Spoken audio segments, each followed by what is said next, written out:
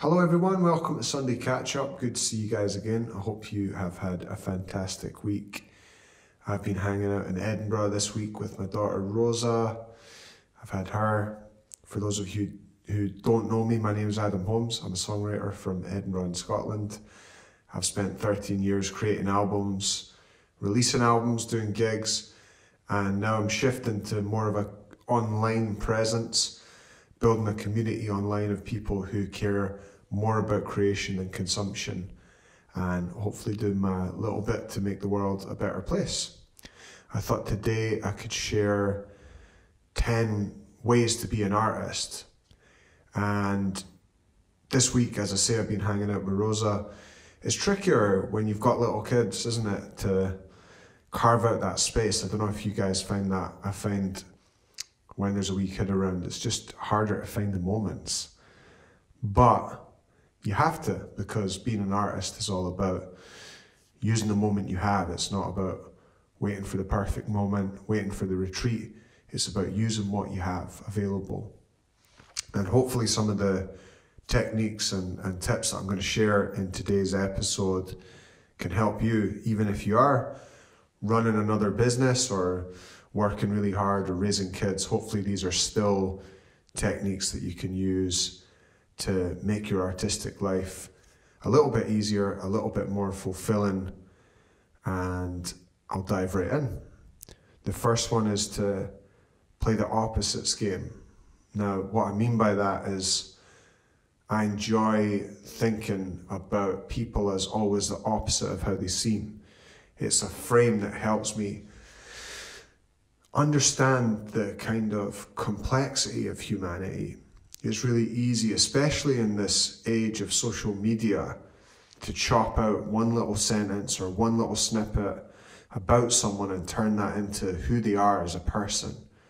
But I like playing the opposites game. I like to look at someone and realize that I have a preconceived idea of who I think they are and ask myself, what if the opposite is true?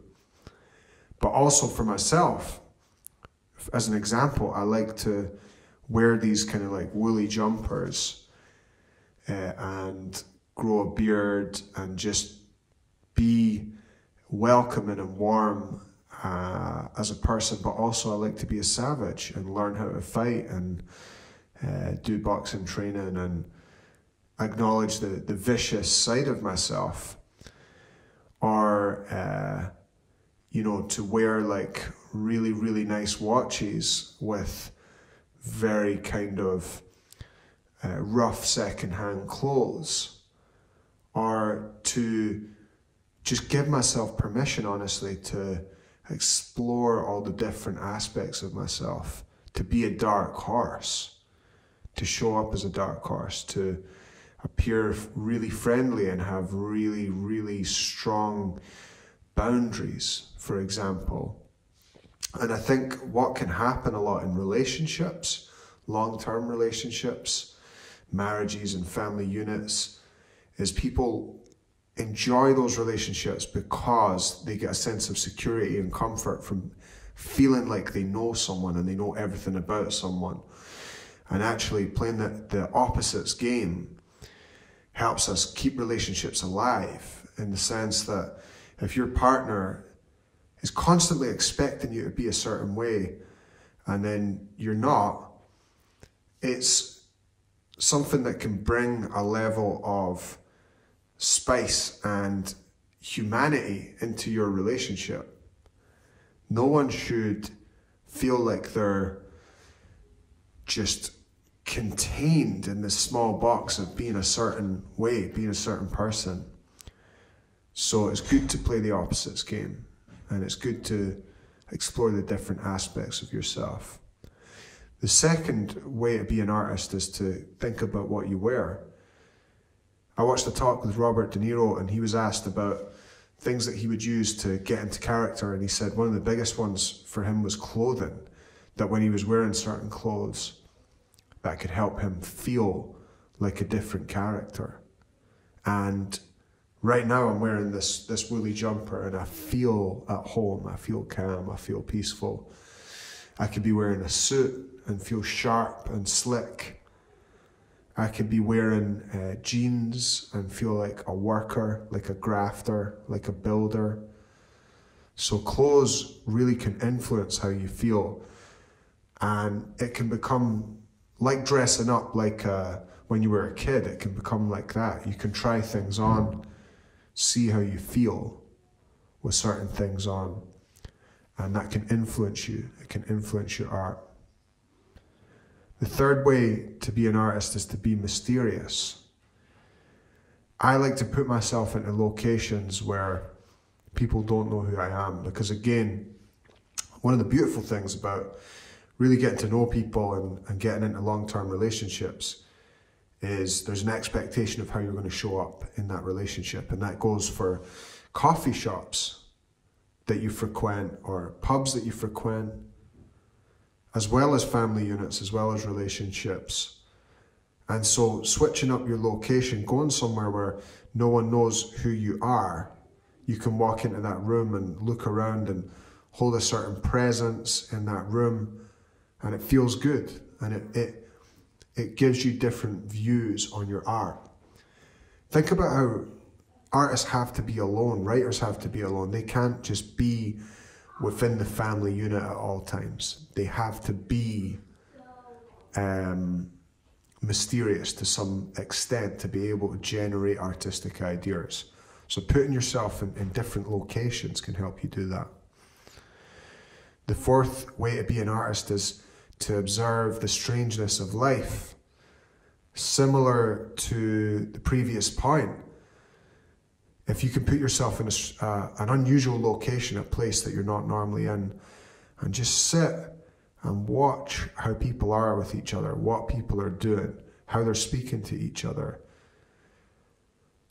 When we're in a family unit or a close friendship, we normalize things that are pretty strange. Human life is pretty strange. Human behavior is pretty strange. Our rituals, our ways of being in the world, our ways of communicating and relating to one another, the things that we normally do, when you break them down and look at them, are odd.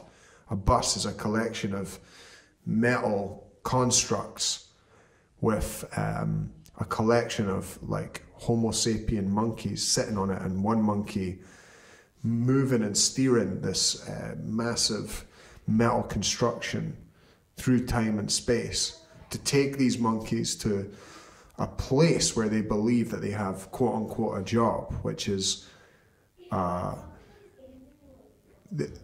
story that they've all agreed on, that means that they arrive in a place at a certain time in order to get bits of paper to then live in a cave. It's all odd, it's all strange. And giving yourself permission to observe the strangeness of it is a brilliant way of generating creative ideas. Creativity is about disruption. And if you're just locked into the story, you're not getting the space to come up with those kind of creative ideas. So giving yourself permission to deconstruct life around you. I was a builder, and I can no longer look at a door in the same way, because I learned how a door was made. I learned how you built the frame and put in the different parts and put in the paneling and then put in the little strips of wood down the sides. And I look at doors now differently. I look at buildings differently. I know how they're constructed because I've deconstructed them. And that can give you a very creative outlook on the world. You can be looking at the world in a very creative way.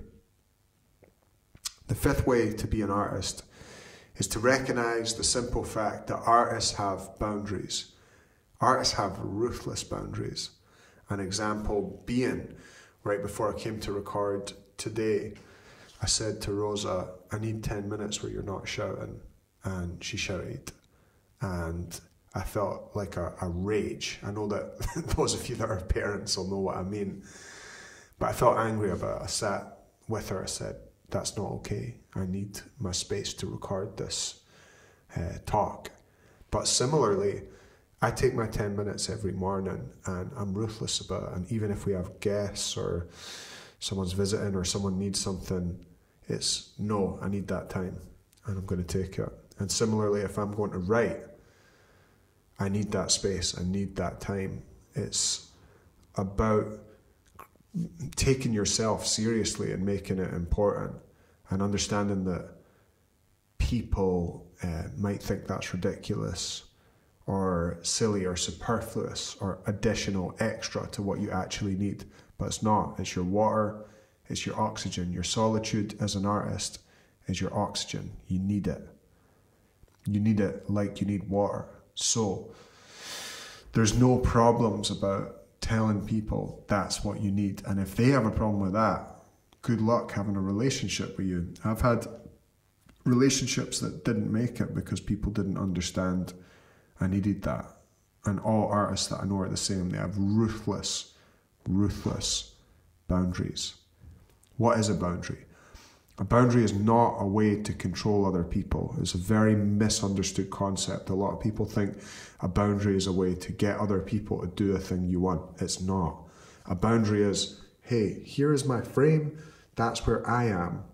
If you want to come in and be around this frame, and that's great, but that's where I am.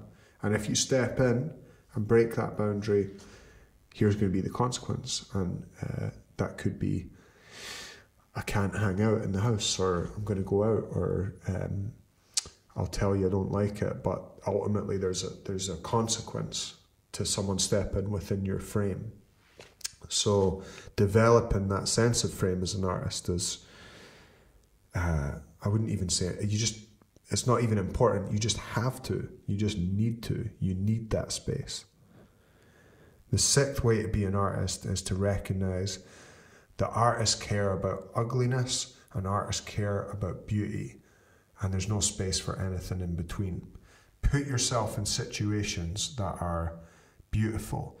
Put yourself in situations that are ugly and embrace it.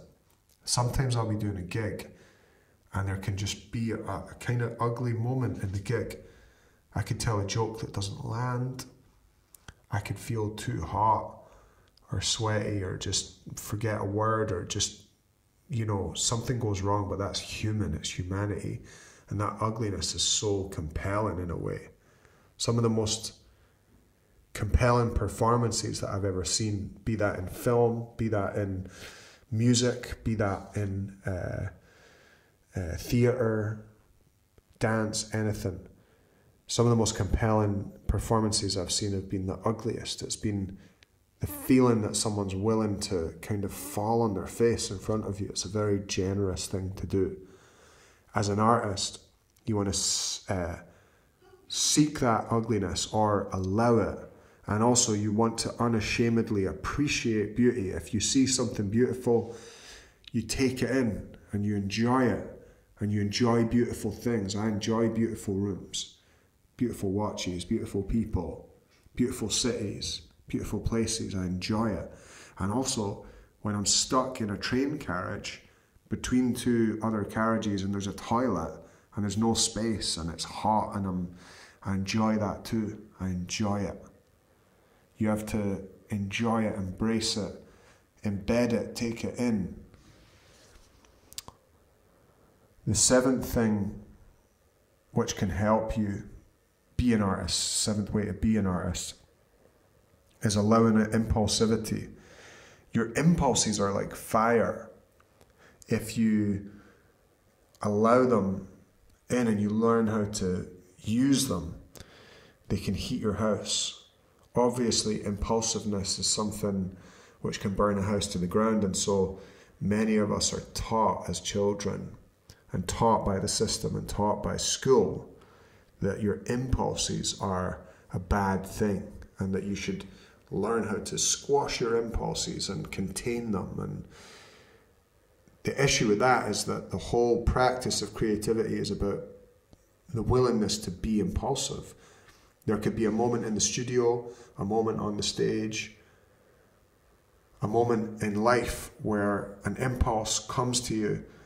And the difference between creating this amazing piece of art that really helps someone or connects to someone and creating something which is just there, like background noise, sometimes that difference is a little impulse to say something or do something a certain way, present something a certain way. In acting, people often talk about choices I really like that frame on creativity, and I'd like to hear it used more in terms of music or comedy or any of the creative practices. Painting, it's choices.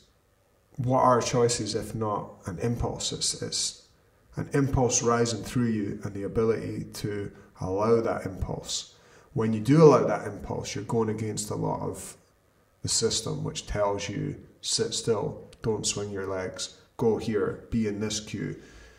The system works best to create a median result across a vast number of individuals. It's not designed for us to allow those impulses to come up. So you're really working against the system a lot of time as an artist. The 8th way to be an artist is to recognize artists can work without results. I can work for 10 years without seeing the fruit, and I have. The first 10 years of my career, I saw some feedback, but I was nowhere near where I needed to be, where I wanted to be as an artist. And I see this in entrepreneurs who do really well. Also, entrepreneurs and art. Entrepreneurship, is an art. It's an art form. You have to have faith, you have to have trust that the path you're on is leading you where you need to go. And you need to be willing to just be on that path for your whole life. I'm on the path for my whole life. I'm not thinking, let me wind up in a couple of years being really good at this or that. If I step onto a path, that's me. I started getting interested in cameras 10 years ago, and I'm still on that path. I'm still on the path of enjoying and appreciating cinematography and learning about it and getting better at and looking at light, looking at angles, looking at lenses. I started playing guitar 15 years ago, and I'm learning. I'm a student. I started writing songs 15 years ago. I'm learning. I'm constantly learning.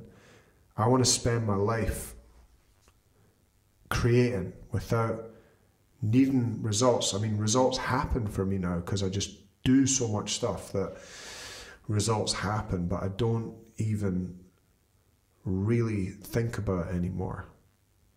There are times where I have to push for a certain result, definitely in terms of some of the administrative side of things. Like if I'm going to generate an online concert, it just takes time. I need to make sure that I actually get that result. And running a business is like that. I have to get people things at certain times, more so.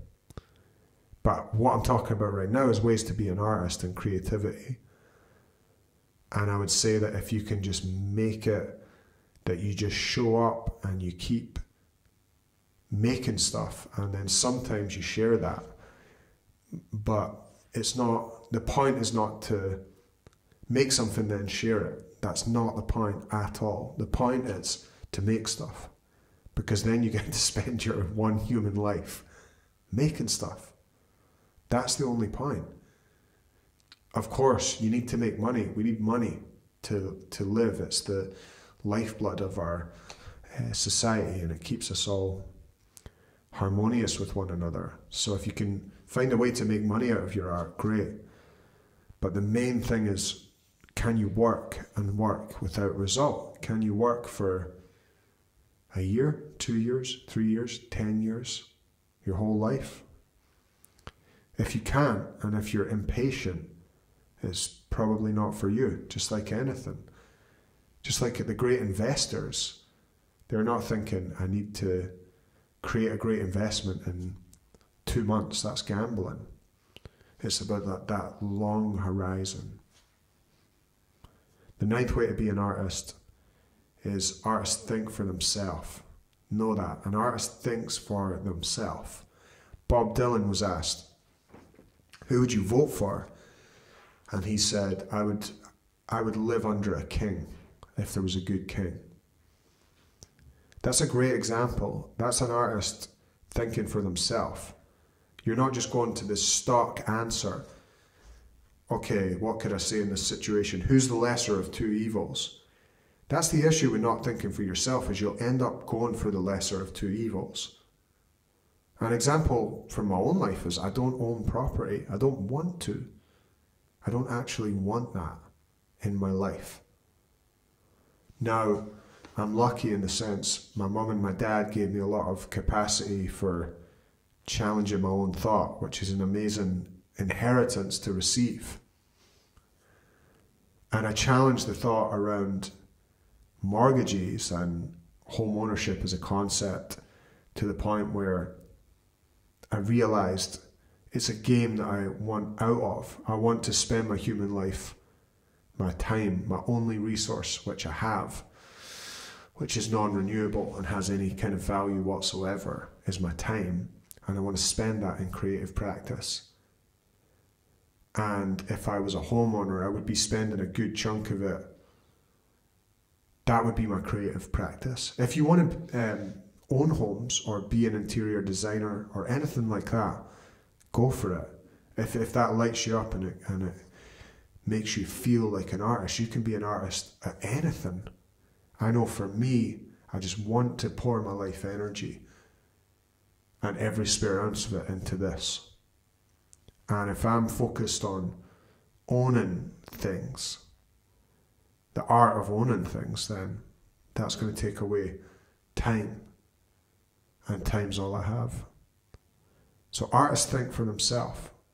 It's about looking at what's out there and really thinking for you, what do I want? What do I actually want? What do I want not what do I want as a result, but what do I want my days to look like? What do I want my days to be filled with? So thinking for yourself. The 10th way to be an artist, the 10th and final way, and I'm really just thinking on the spot here because I just kind of was thinking about this today. I'm not 100% on what this means, but it feels, my impulse is to share it. The 10th way is always to be a host and never to be the guest. What I mean by this is artists are people who have dedicated their life to service. It's probably similar to being a priest for the modern age. Your job is to facilitate community, to bring people together, and to give them a space in which they can process their feelings, to give them a space in which they can connect to other human beings. I'll be completely honest, that can be a lonely job. You can be the one who books the venue, shows up, makes it sound good, makes it feel nice, has people come, people connect, they laugh, they sing along, they leave and they're with their loved ones, and sometimes then you're the one who is sitting in a travel lodge next to a motorway just with yourself, and you have to know that if you're dedicating your life to it, then that can be the reality a lot of the time. You can spend weeks just suffering making music to then make an album which can become a home to other people. And I'll leave you with that point that if you're not willing to suffer, you won't be able to create those examples for other people. I feel my life is here to be an example. I'm here to be an example of someone who came from a disadvantaged upbringing in the sense of financially and in the sense of chaotic and abusive elements. And I stand here today as someone who's built an amazing life.